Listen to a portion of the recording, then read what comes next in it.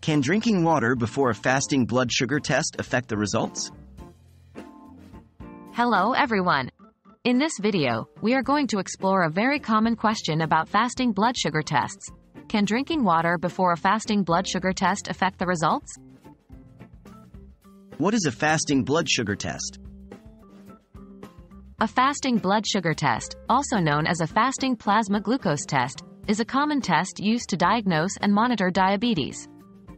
It measures the concentration of glucose in your blood after a period of fasting, typically 8 to 12 hours.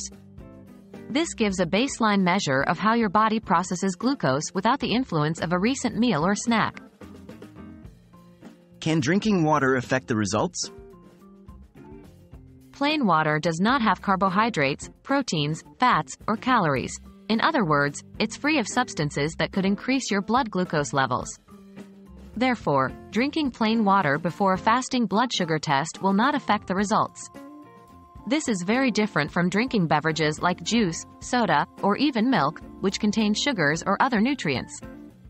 Such drinks could raise your blood glucose levels and would not be suitable to consume prior to a fasting blood glucose test.